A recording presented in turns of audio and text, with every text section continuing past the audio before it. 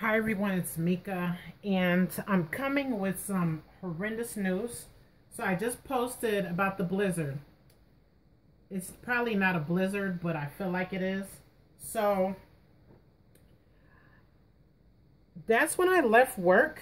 Was like whenever I posted that, I think it was like 3:30 my time. It's 6:30. I think I got home at 5:45. So I sat there for probably 10 minutes. Um, tried to get all the ice off, and then I was going to leave the exit, and I was going up the hill, and there's a light there. There was a car stuck there. So I was waiting, and then I decided to go back down the hill because the car behind me went down. They were stuck. The person in front of me was stuck. I don't know why I didn't think to help, but I didn't. So then I tried to go down the hill, and I got stuck. So then three cars passed me. No one tried to help. Then another car stopped. A woman and a man got out, and they were like, I should go back down the hill and try to go out the flat way because there's two exits from where I work. So I listened to their advice. I went down the hill, then I got stuck again. Then my coworker and my best buddy at work, he happened to be in the parking lot, and he got in my car and he got me unstuck. Then he left. And then I was like, okay. So I followed the tracks that some people have been using. I made it almost to the top of the hill. Then I got stuck again. Then I was sitting there for like 30 minutes. And then a truck came this way. I'm on the exit. The light is here. They turned in. They stopped right where I was. They rolled their window down. I rolled my window down. I hope I don't cry because this was like the worst ever and why I'm making this video. I have to get some money to move because this was just so horrible. Okay. So, I never been. So, he just looked at me and didn't say anything. I was like, any ideas? Because I'm stuck, right? So, I was like, why is he looking at me and not saying nothing? And he was like, well, there was a passenger. So, he was like, well, he could come push or something. And then they had seen me trying to dig out the snow from my tires. So, the guy was like, so the guy got up the passenger side and came over, and I don't know what he was going to do. I thought he was going to push. So I got back in the car and shut the door, and he was looking at the back tire, the other back tire. Then he came around, and I rolled the window down because I was going to give him the scraper through the passenger side to try to scrape out the snow from where I was stuck. Man, I was so close to the dang light. It's so sad. So he touched it, then he put it down, and he grabbed my purse. And I have a problem where I don't think fast. So I didn't think just let him leave. I tugged with him over my purse. And I was like, can I at least, then he ran with it. I said, can I at least have my phone? I don't know why I did that. Then he ran, got in the van, in the truck with the guy. The guy kind of like smirked at me like, yeah, I just got your purse. I'm thinking, I have so much vital information in that purse. It's ridiculous. Like, everything you shouldn't have in your purse, at this moment in time, I have it in there, including my tax records. Like, I don't know how I'm going to even do my taxes. Because all my, just anything that you wouldn't want a person to steal from you as far as paper documents, right now at this moment, is with these two thieves. So, they have my address. I don't feel safe right now because they have my address and they're thieves and they're mean, but I'm packing right now. Like, I'm not even joking. This is not a YouTube, like, makeup story. Like, I have no dude here. My kids are little. I'm not a fighter. I feel like these dudes could come here or something. They probably just wanted my money, so that's what they got. They probably don't care about robbing me. I live in a hood apartment. Let me just tell you guys, I'm in like a beautiful neighborhood with the hood apartment in the middle of it. That's where I live. But it wouldn't matter where I lived. If I lived across the street in the beautiful townhomes, they would have still had my driver's license with my address. So I don't feel safe. There's no man here. There's no protector. And I'm sorry, you know, some people might say, well, that's like feminist or something. I don't know what's the word for it, but men are made stronger. I'm not a fighter.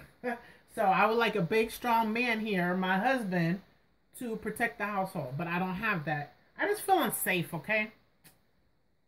If I was still married to my ex-husband, I would feel safe.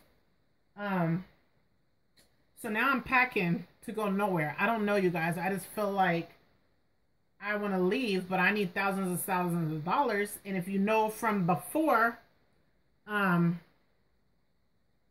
if you know from before in my videos, I always talking about I'm a hustler. I'm a hustler that doesn't make things happen. It was so funny because on my way to work, this is going to be long because I'm upset and there might be a part 2. And I'm going to use this channel like right now. I'm going to try to do a Cyber Monday oil sales campaign. And I'm going to run ads to it. And I'm going to blast it wherever I can. I'm going to try. I have to be at work at 5 a.m. at that job where my son is at right now. He gets off at 7 and 6:32. I can't even get him because it's like a blizzard out there. So I hope that the money, I did a transfer from my bank account to his PayPal. I hope he gets it so he could take an Uber home. If not, I don't know what the heck is about to happen. I'm going to have to go out in the blizzard to get my kid way back in Kansas. So I'm going to do some perfume ads. It's going to be unrelated to weight loss because I don't have time to go making a new channel. And I feel nervous living here now. And I'm going to go into why it's difficult for me to move. Maybe in another video because there's so many reasons why I'm in this spot. Okay. So be patient with non-related weight loss videos because I just want to feel safer. I want to move. And I don't know, maybe a miracle could happen and I could sell like 1,000 perfumes tomorrow. Or maybe pray for me, pray for my safety and safety of others. And every good Samaritan is not good. And then when I called the police. I sat in the back of the police car for my first time because it was so freezing outside and snowy. So they had me sit in the back of their police car. I was nervous because you can't get out and there was glass separate. I never been in a police car until today. So they took my information, whatever. And then they made sure I got onto the street. So when I got onto the street, guess what was at the top of the ramp to get on the highway? A stuck car. I was like, I will never, ever accept help or get out and help anybody. I'm sorry. I was just robbed, you know? Like, and you should never try to fight back. Like, even if they take all my information and go get a mortgage and credit cards and do identity theft, it doesn't matter compared to my life, and my kids would have no parent at all. So, but I don't think, like, if some emergency happens, I don't process stuff quickly. I need time to think about it. I didn't even think. Ugh. So, it's really sad. That's what just happened to me. And I'm home. And I'm mad. I'm mad. I'm mad because I'm single. And I gotta go to work every dang day. Like, that will make me want to cry. But I gotta be thankful for life, you know? There's so much to be thankful for. But it's just messed up that I gotta go to work this job every day. And this is a whine, okay? Can I just whine, please? Because I just want to whine. But I'm going to this job, and then now I'm going to go to this job at 5 in the morning, which I need to pull an all-nighter and create some kind of website. I made that Mika's Fasting wait. I want to change my name because I'm scared they're going to find my name. Because my business cards are in there. Like, every document is in there that they could possibly need to know everything about me. And I just bought that purse like 4 days ago. And it was my brand new nice purse. But it was only $20 because Kmart's going out of business. But I liked it. My appointment book, everything's in there, you guys. Like my whole year, 2018's in there. So I'm going to make a video for Cyber Monday oil sale. I'm going to run the numbers to see what the heck do I even have to do. Like, I need thousands of dollars. That's not going to happen. So prayers are good. Prayers is the best thing because God is the protector. Like, a single woman doesn't have to have a man to protect her. Like, God is the protector. And prayers and all that good stuff. So, thanks for watching. That's what just happened.